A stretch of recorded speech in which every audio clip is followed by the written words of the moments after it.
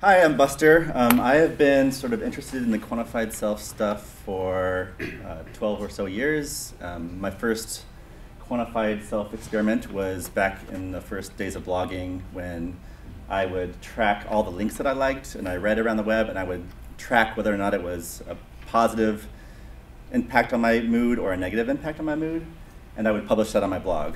So it was my first thing. I called it Moralometer. And the strange thing that I learned fairly quickly was, I learned two things. One of them was that people actually looked at that information about myself, and when I went into work, people were like, hey, it looks like you're at 8 today. I could probably come to you with this problem, right? And the other thing was that just publishing, it made me rethink about how I interacted with the rest of the web. And I found that a lot of that information, I tended to bias towards positive links after I saw how many of them were negative.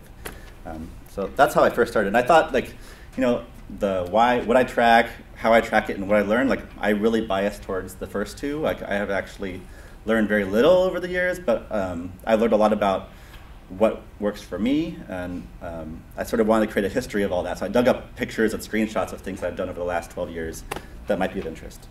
And I sort of want to tell about what I liked about each one. So my first thing was, this was actually the second thing. After the Moralometer that was about links, I started tracking my morale, my health, my sleep, my alcohol, and my caffeine on a daily basis. And they were all on 1 to 10 scales. And I would publish that on my blog, and this was another sort of step towards the weird consequences of what happens when you sort of make this public to people. If I went out and I had 10 drinks one night, everyone at work would know, right? And if I only had 4 hours of sleep, a lot of things, it made me think about the balance between what I do and what people know about me. It definitely changed my identity. And as I did this for 3 or 4 years, and eventually made it a public tool that a lot of people used. Or not a lot. Back in the day, there's 40 people that used it. But I thought it was pretty awesome that even 40 people would be willing to publish this information about themselves. And Willow was one of them. Yeah. Actually, this might be your screenshot, actually. Yeah. I couldn't find my screenshots. Those 10 drinks are not yours. Yeah. So this is a slightly different thing that I tracked by myself. For the last 5 years, I've been taking a picture at 8:36 every day and just posting what I'm doing at that time. So this is a slightly different take on tracking things. I wanted to get rid of the curation of my life and turn it into just a reporting of what was happening at a certain time every day. And so this has been probably of all the things I track, the most rewarding thing over time, because I end up being able to express myself without having to worry about, is it cool enough, is it interesting enough for people to see? And the picture that it paints about my life is much more accurate to reality than the one that would show up on Instagram or other places that are more curated. And this was the beginning of, this is when I sort of fell off the deep end on quantified self, because I tracked those things for a long time, and then I stopped for a couple of years, and I was like, these things don't mean anything. There's no correlation between my sleep and my alcohol and my happiness. So I started trying to find, what are the meaningful metrics that I can track? And so I sort of settled on these 4 things: energy levels, focus, enjoyment, and stress. As these are the things that actually have an impact on my day-to-day life. And I wanted to make it more of an art project, so I sort of every day I would sit down with this note card and draw it out, and I came up with this really complicated algorithm about when energy is high but stress is low, that I'm one of 12 different animals, and also recommended certain things that I could do to help that particular emotional state for myself. And I spent a long time sort of creating an astrological system that was, while entertaining, it didn't last that long. It wasn't actually that meaningful to me.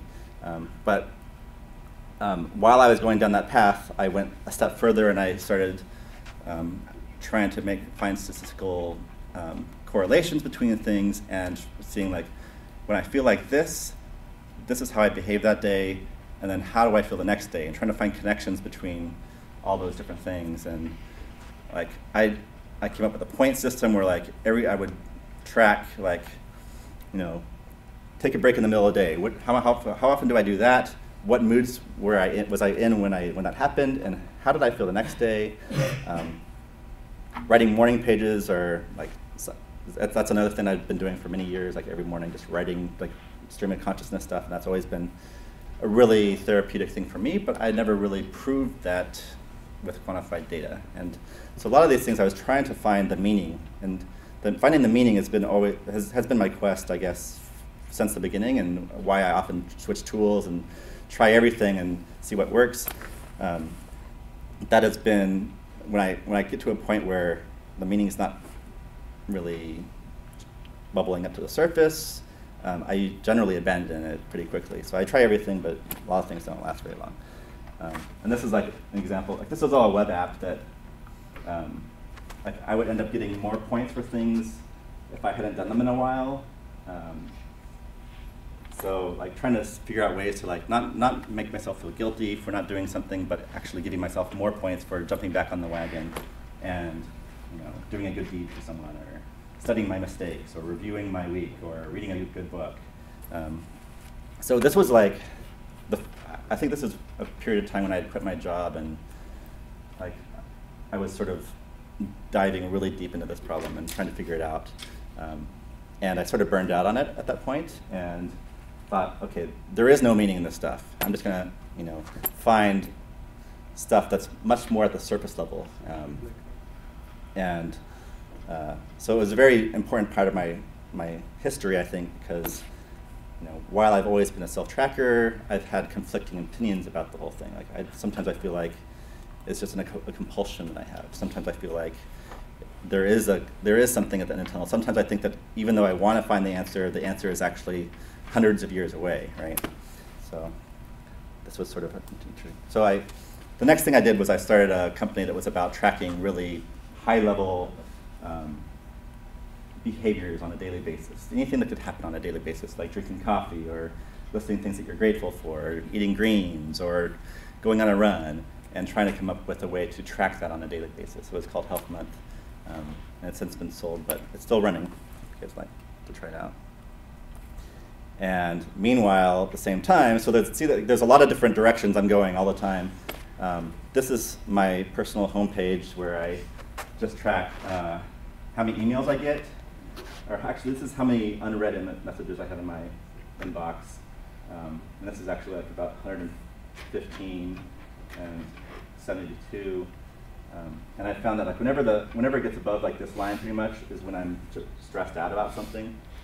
And I put this at the top because it ended up being one of the most accurate indicators of my internal life. Like it's a very outward, objective signal of something that's inwardly happening. And if you asked me right here, like, are you stressed out? I might say like yes or no, but it's really only like the week later that I could really understand that about myself. And so it became a very interesting signal to myself of like, hey, something's going on. You should look at what's going on. And that also had a very interesting impact of having people choose when to write to me send me an email about something that I hadn't, had a conversation about prior. And then that long goal, this is like when I changed my password at Gmail and forgot to update my script. And then down here I have so for every single piece of content that I publish online, I do some linguistic analysis on it, pull it all in via RSS feeds, and I run it through a couple different dictionaries and scripts that can suss out some of the meaning. And so, for example, this is tries to pull out the actions, like what is this writing sort of talking about?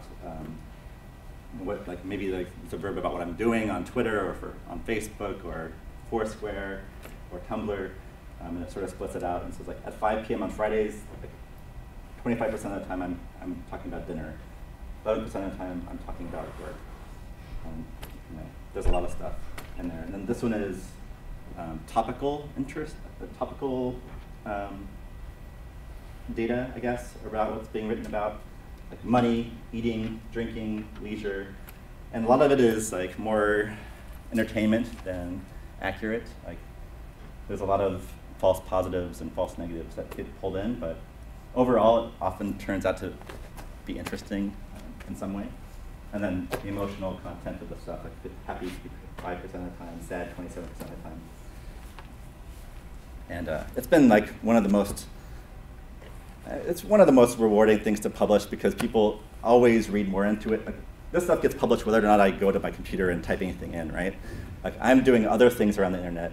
This stuff is being analyzed and published sort of behind my back. I don't actually see it.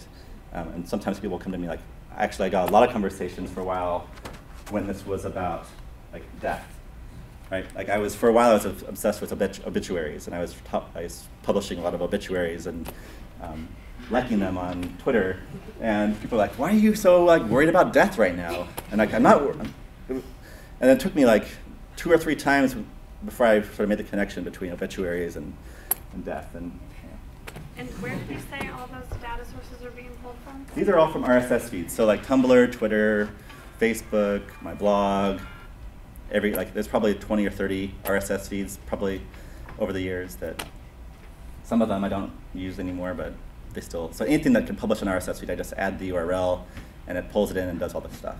That's your 8:36 alarm. Oh, can you turn it off? Or take a picture? Sure. Oh, here's like a page down where I pick my Foursquare check-ins and for the last week, and I break it down based on category. Here's all the different sources like Flickr, Tumblr, Foursquare, Twitter, and I just graph like, by day, how much am I writing, publishing online. And then this is like from I've been archiving all of this data since 1999 basically, and you can sort of see like how the online content has been growing over time. That's month by month.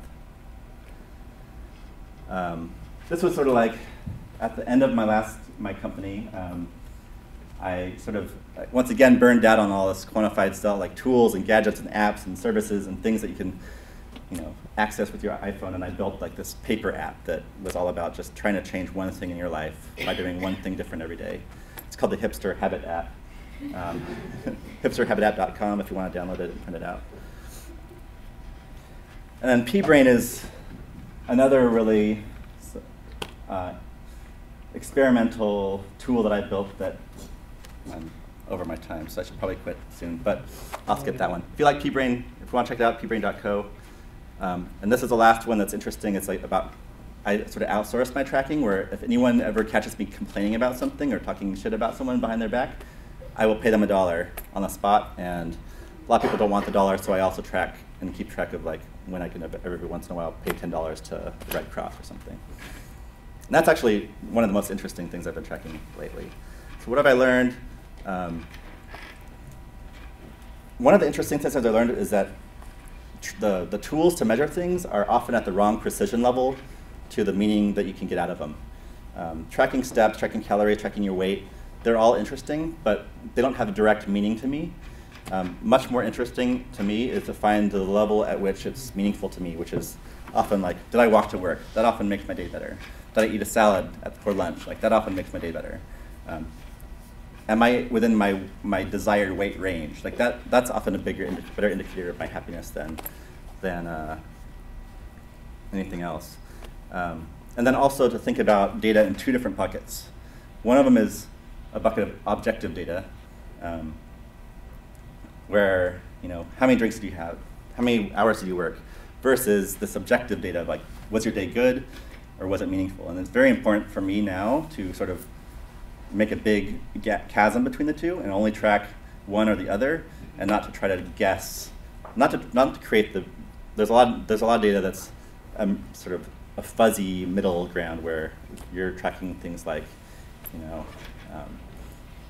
like how good was your day, and you think about like, oh, I hung out with this person, I had a good time. I would much rather just forget about what happened and just think purely irrationally about my day and think, do I want more of this day or less of this day? And make a decision without thinking rationally about it. I definitely promote the use of agnostic tools. Excel is my favorite tool. And there's also a new tool called Wizard that can take spreadsheets and do analytics on them. I would love to go deeper into that. If you do like tracking things and you don't want to worry too much about fitting it into a certain tool, Wizard is pretty awesome. And this is sort of where I've ended up, is that you should work backwards from your fitness function. This fitness function is my current best understanding of myself. So like, quantified self is about self-knowledge through numbers. And this is sort of the level that I understand my own happiness and enjoyment of life. Getting a certain amount of sleep, walking to work, eating salads and fruits and vegetables, doing some push-ups, doing some meaningful work, running, and then quality time with family and my son. And the interesting thing about it is that it's often Boolean. Like, it's not quantitative, really. It's often just like, did it happen or did it not happen on that day? And so most of the things I track now are just Boolean yes or no answers about things. And I track it all in a spreadsheet.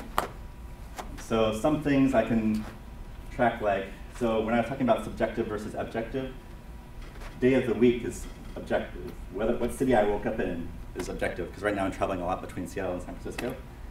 How many hours of sleep I got, my weight, whether or not I walked to work, how much coffee, alcohol I had. These are all very objective pieces of data. And at the very end, I give my day a score between 1 and 3. 1 is a below average day, 3 is an above average day, and 2 is everything else. And my goal currently, which is really resonating with me recently, is to try to use the subjective data to predict the subjective data, right? So just saying, like, can I create a correlation between these two numbers, which would eventually prove that there is some connection. And my desired correlation is a 0.5. For those that know statistics, like, most correlation goes between 1 and -1.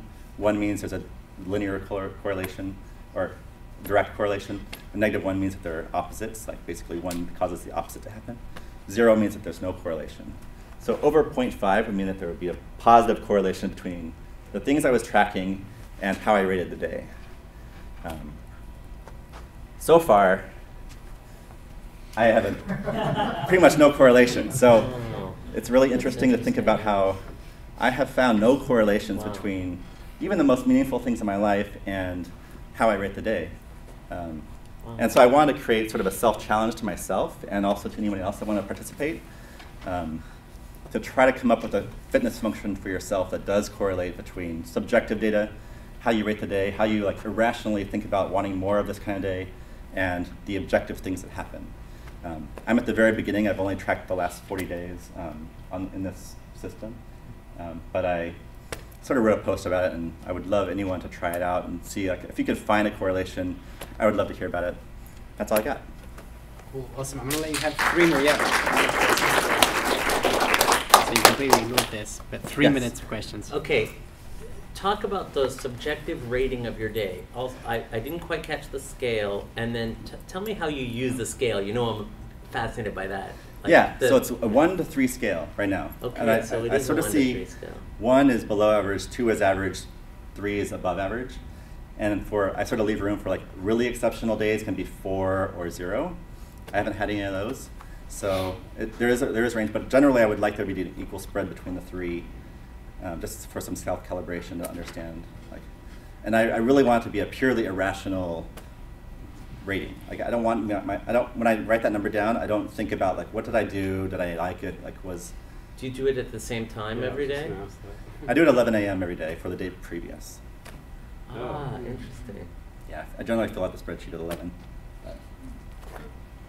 But you just kind of, sorry. Okay. So you kind of just subjectively sort of, I don't like how my last 24 hours. It's really just like a gut instinct about more of that kind of day, less of that kind of day, or nothing really bubbled up, and I just do 2. Most of the days are 2 right now, but. So I thought it was a really interesting graph in tracking, because some people have mentioned about mindfulness. Have you ever tracked your intention, like intention for the day? No, I have in the past. One of the things I used to track was top of mind, like whatever the thing is, like subconsciously is like just every time I'm resting, thinking about. And that's interesting for a self-reflection. That generally comes up in my journaling and stuff, but I haven't really.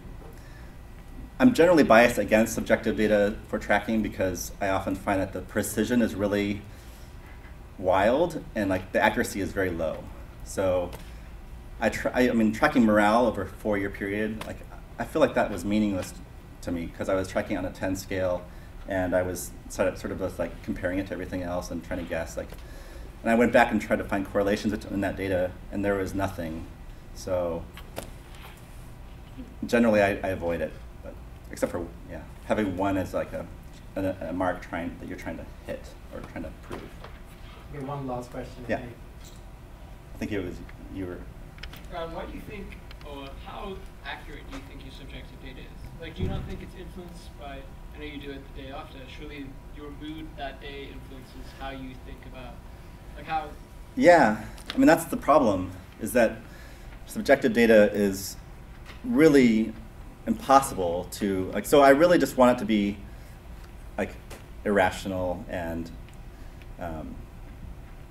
the more irrational, like, the more I'm sort of coming to terms with the fact that I can't have a rational subjective rating of my day, I guess.